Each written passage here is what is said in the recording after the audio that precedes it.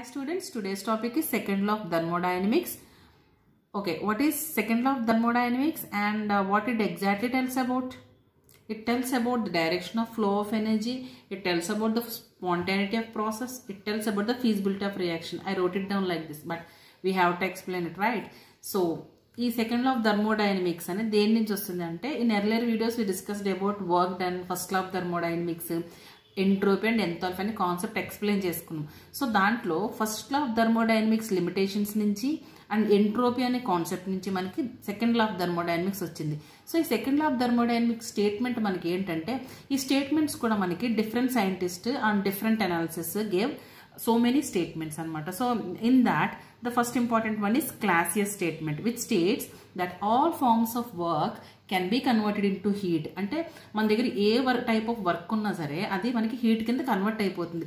Like this is also a work, simply you can rub your hands, so you can generate a heat, right? So నేను ఒక work చేశాను, ఇక్కడ work చేసినప్పుడు అది heat కింద convert అయింది. Okay, all heat can not be converted into other form of energy.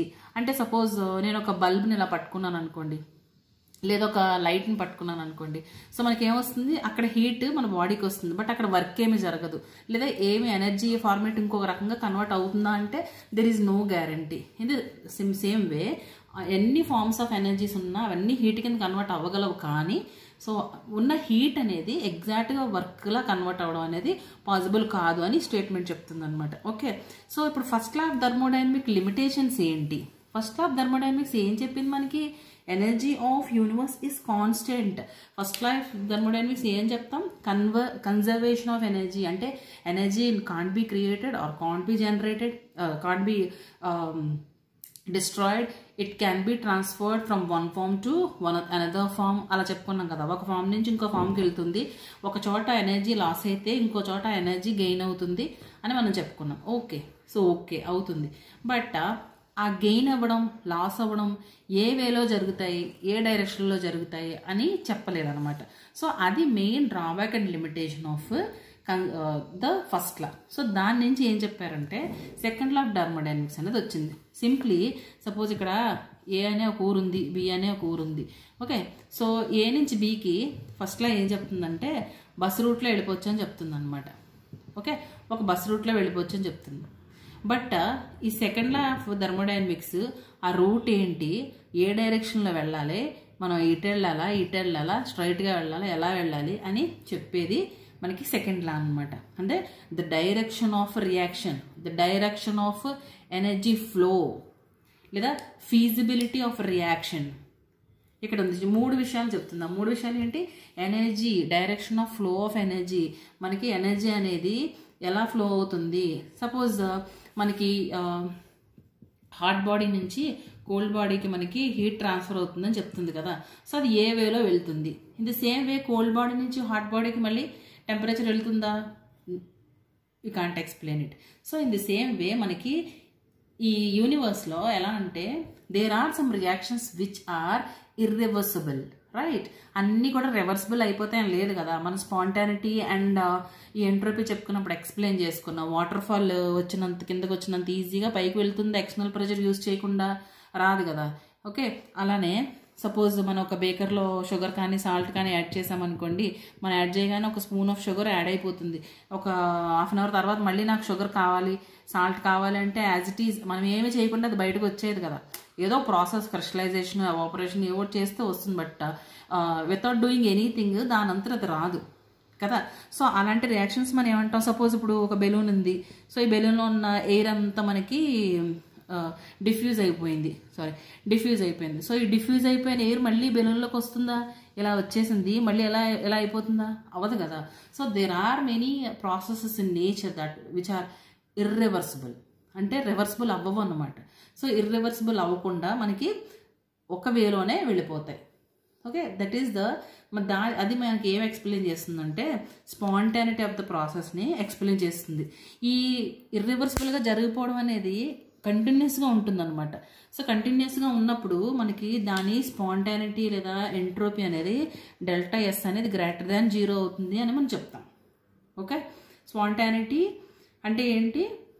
the reaction or a process which can occur without any with a small initiation are it can happen by it self.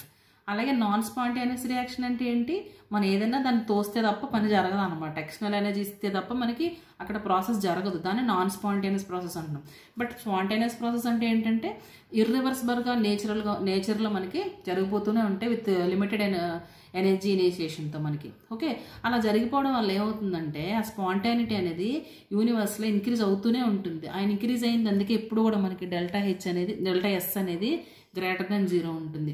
Okay, అదే first law of థర్మోడైనమిక్స్లో ఏం చెప్పారు, delta equal to 0, the energy of universe is constant. ఒక X amount of energy బయటకు వెళ్ళిపోతే why amount of energy మళ్ళీ అక్కడికి వచ్చి replace చేసేస్తుంది. So total energy of universe will be constant.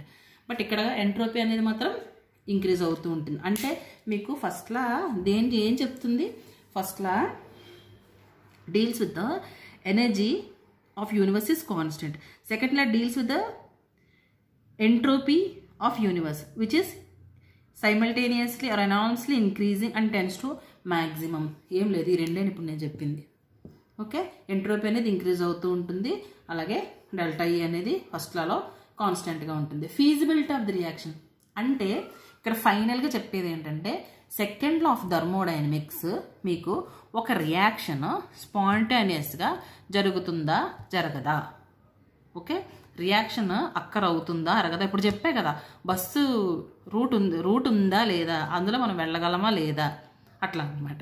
Okay, ఏదైనా సరే ఏ ప్రాసెస్ తీసుకోండి, ఆ ప్రాసెస్ జరిగే డైరెక్షన్, అక్కడ ఎనర్జీ డైరెక్షన్, అసలు అక్కడ జరిగే ఫీజిబిలిటీ లేదా ప్రాబబిలిటీ, ఇవన్నీ కూడా మనకి second law of thermodynamics explain చేస్తుంది. సో ఇప్పుడు ఈ second law of thermodynamics mathematical equation మనం చెప్పుకుంటే ఇప్పుడు ఎంట్రోపీ నేను ఏం చెప్పాను, entropy S equal to we discussed in our earlier videos, S equal to dQ/T.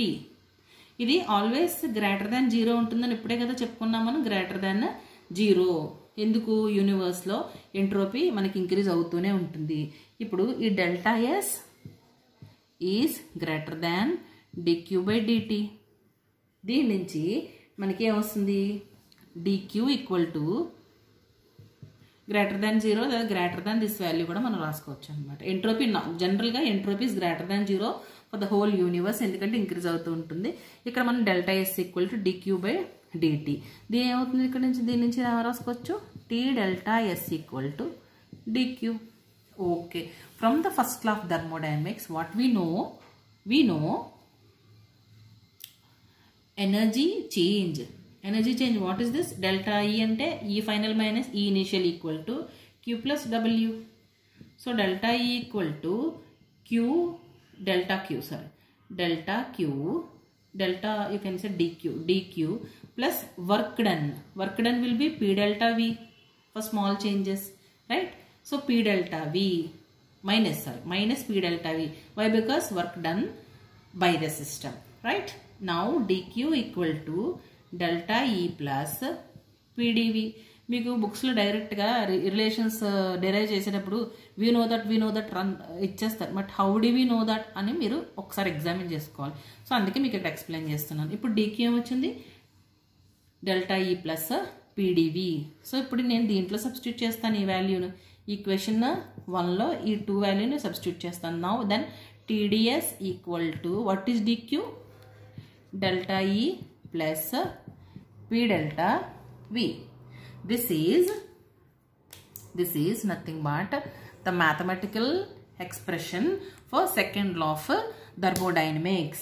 Okay, so ఇప్పుడు కెల్విన్ ప్లాంక్ స్టేట్మెంట్ అని చెప్పుకున్నాం కదా, అది ఏంటంటే it is impossible to construct a heat engine of 100% thermal efficiency. A process తీసుకున్నా సరే మనకి so compensation ఉండాలన్నమాట, మనం ఏదో ఒక చిన్న ఎనర్జీ దానికి ఇస్తూ ఉండాలి మనం. ఓకే, ఫిజికల్ ఎనర్జీ కానీ ఎనీ ఎనర్జీ ఇస్తూ ఉంటేనే ఆ ఎఫిషియన్సీ అనేది పెరుగుతుంది తప్ప 100% హీట్ ఎఫిషియన్సీ ఉన్న మిషన్ మనం దాని అంతటా అది పనిచేసేసేలాగా మనం తయారు చేయలేమన్నమాట. సో అదే second law of kelvin statement explain చేస్తుంది. Okay, this is all about second law of thermodynamics and mathematical expression. Okay, finally ఇది ఏం చెప్తుందంటే spontaneity of the process, reaction process జరుగుతుందా జరగదా. ఓకేనా. So next topic entropy change during phase transformations లేదా transitions. So already మన earlier వీడియోస్లో ఎంట్రోపీకి చాలా క్లియర్గా ఇంట్రడక్షన్ కానీ ఎంట్రోపీ చేసిన డిఫరెంట్ ప్రాసెస్ కానీ నేను క్లియర్గా ఎక్స్ప్లెయిన్ చేశాను. But you have to check it once and come back to thermodynamics second law. That will be very easy for you. Okay, now entropy change during phase transitions. What is transitions or transformations of phases? That means మనకి ఇప్పుడు matter తీసుకుంటే solid, liquid, gas అలాంటి ఫామ్స్లో ఉంటాయి కదా, 3 ఫామ్స్లో. ఈ forms ఒకదాని నుంచి ఒకటి కన్వర్ట్ అవ్వడం అన్నమాట. సపోజ్ సాలిడ్ నుంచి లిక్విడ్ అవ్వడం, లిక్విడ్ నుంచి గ్యాస్ అవ్వడం, ఎట్లా ఒక ఫేజ్ నుంచి ఇంకొక ఫిజికల్ ఫేజ్కి ట్రాన్స్ఫర్ అవ్వడాన్ని మనం ఏమంటామంటే ఫేజ్ ట్రాన్సిషన్స్ లేదా ఫేజ్ ట్రాన్స్ఫర్మేషన్స్ అంటాం అనమాట. ఓకే, అంటే ఈ ప్రాసెస్లో హీట్ అబ్జర్బ్ అవ్వచ్చు లేదా ఎవాల్వ్ కూడా అవ్వచ్చు అనమాట. అంటే ఇంక్రీజ్ అవ్వచ్చు లేదా డిక్రీజ్ కూడా అవ్వచ్చు. సో అంటే ఎంట్రోపీ చేంజ్ ఇక్కడ ఎలా ఉంటుంది అనేది ఇప్పుడు మన concept. So entropy change of transition is Q reversible by T. Always this is the formula for entropy, right? You have to remember this. ఇక్కడ Q reversible ప్రాసెస్ అనేది ట్రాన్సిషన్స్కి వచ్చినప్పుడు ఏమవుతుందంటే లేటెంట్ హీట్ ఎనర్జీ అవుతుంది అనమాట. సో లేటెంట్ హీట్ ఎనర్జీని మనం దేంతో express చేస్తాం? Delta H. ఓకే, ఇప్పుడు ఫేజ్ ట్రాన్సిషన్స్ మనకి ఏ రకంగా ఉంటాయి? 3 టైప్స్. ఒకటి fusion, vaporisation and sublimation, right? Fusion అంటే ఏంటి? సాలిడ్ నుంచి మనకి లిక్విడ్ ఫామ్ అవ్వడానికి మనం ఏమంటాం అంటే ఫ్యూజన్ జరగడం అంటాం, ఫ్యూజ్ అయింది అంటాం అనమాట. ఓకే, అంటే సాలిడ్ సబ్స్టెన్స్ ఏదైనా ఒకటి తీసుకుని అది లిక్విడ్ ఫామ్లో కన్వర్ట్ అవుతుంది. సో అక్కడ ఉండే టెంపరేచర్ మనం ఏమంటాం అంటే మెల్టింగ్ టెంపరేచర్ లేదా melting point of that substance. So అప్పుడు delta H fusion equal to యాక్చువల్గా ఎస్ ఫైనల్ మైనస్ ఇనీషియల్ కదా మనకి formula. Yes liquid minus final స్టేజ్లో ఉన్నది లిక్విడ్ కాబట్టి yes liquid minus entropy of liquid minus entropy of solid gives rise to delta H fusion by temperature of fusion లేదా melting point టెంపరేచర్ని కూడా రాసుకోవచ్చు మీరు. Okay, ఇవి నేను ఎందుకు ఎక్స్ప్లెయిన్ చేస్తున్నానంటే ఎగ్జామినేషన్లో న్యూమరికల్స్ ఇచ్చినప్పుడు మెయిన్స్లో కానీ నీట్లో కానీ ఇవి చాలా యూజ్ అవుతాయి అనమాట. Okay, will do numerical problems also. ఇప్పుడు దీనికి ఎగ్జాంపుల్ మన జనరల్ ఐస్ తీసుకుని వాటర్ కింద మనం కన్వర్ట్ అయిపోయింది. మన ఐస్ తీసుకొచ్చి బయట పెట్టామనుకోండి, లేదా ఐస్ని మనం వాటర్ కింద కన్వర్ట్ చేసేయచ్చు కదా. ఓకే, చిన్న హీట్ ఇవ్వడం వల్ల అది వాటర్ కింద కన్వర్ట్ అయిపోతుంది, సాలిడ్ లిక్విడ్ అయిపోతుంది. సో అప్పుడు మనకి డెల్టా హెచ్ ఫ్యూజన్ ఏమవుతుంది, లేదా delta H of water ice, delta H of ice ఏమవుతుందంటే మనకి yes of water minus yes of ice అవుతుంది. ఓకే, ఇదొక example. Okay, then next entropy of vaporisation. What is vaporisation? ఏదైనా liquid తీసుకుంటే అది దాని వ్యాపర్ ఫామ్లోకి వెళ్తే దాన్ని మనం ఏమంటాం అంటే వ్యాపరైజేషన్ అంటాం. సో 1 mole ఆఫ్ లిక్విడ్ వ్యాపరైజ్ అయినప్పుడు సో లిక్విడ్ వ్యాపర్ కింద కన్వర్ట్ అవ్వడానికి మనం ఏమంటాం అంటే బాయిలింగ్ పాయింట్. సపోజ్ వాటర్ తీసి మీరు స్టవ్ మీద పెట్టారనుకోండి, 100 degrees centigrade it will vaporize, right? So that is the boiling point of water. Simply delta S fusion equal to delta vapor minus S vapor minus S liquid. So delta H vapor by boiling point. Temperature ఇక్కడ boiling point, ఇక్కడ స్పెసిఫిక్గా చెప్తున్నాను గుర్తుపెట్టుకోండి. Vapour స్టేట్లో ఉన్నప్పుడు boiling point tea use చేయాలి. అంటే మనకి ఎగ్జాంపుల్ చేసేటప్పుడు డేటా ఇచ్చేస్తారు క్వశ్చన్లో, no need to worry about that, but be careful about that. Okay, entropy of sublimation. So ఇక్కడ ఎగ్జాంపుల్ తీసుకుంటే లిక్విడ్ నుంచి వేపర్ అవడం కదా, వాటర్ నుంచి వాటర్ స్టీమ్ అవుతుంది కదా. సో అప్పుడు delta s water equal to yes steam minus yes water. This is the formula. Next entropy of sublimation. Sublimation అంటే ఏంటి? ఏదైనా ఒక సాలిడ్ డైరెక్ట్గా ఇంటర్మీడియట్ స్టేజ్ నుంచి లేకుండా డైరెక్ట్ వేపర్ స్టేట్కి వెళ్ళిపోవడానికి మనం సాలిడ్ నుంచి వేపర్కి వెళ్ళిపోవడానికి సబ్లిమేషన్ అంటాం. అంటే ఏదైనా సాలిడ్ సబ్స్టెన్స్, వాటర్ అనే ఐస్ అనే కాదు, ఎనీథింగ్ తీసుకుంటే దానికి ఇంటర్మీడియట్ స్టేజ్ ఏంటి? లిక్విడ్. ఆ లిక్విడ్ ఫామ్ అవుతుంది, డైరెక్ట్ వేపర్ అయిపోతుంది, అప్పుడు దాన్ని మనం సబ్లిమేషన్ అయింది అని చెప్తాం. సో దానికి కూడా ఎగ్జాంపుల్ ఏంటంటే మనం ఐసే తీసుకోవచ్చు. సపోజ్ మనం 0 degrees ఫ్రిడ్జ్లోంచి ఐస్ క్యూబ్ తీసుకుని డైరెక్ట్గా మనం టేబుల్ మీద పెట్టామనుకోండి, దాని నుంచి మనకి ఇట్లా వేపర్లా వస్తాయి కదా. సో అవేంటి? నథింగ్ బట్ వాటర్ వేపరే కదా. అది డైరెక్ట్ రూమ్ టెంపరేచర్కి వచ్చేసరికి వాటర్ వేపర్ అయిపోతుంది అనమాట, లిక్విడ్ అవ్వకుండా. Okay, this is what called the entropy of sublimation. Okay, here T is sublimation temperature. Okay, this is what about entropy change during phase transitions. Okay students, clear? Thanks for watching. Please subscribe my channel if you like this.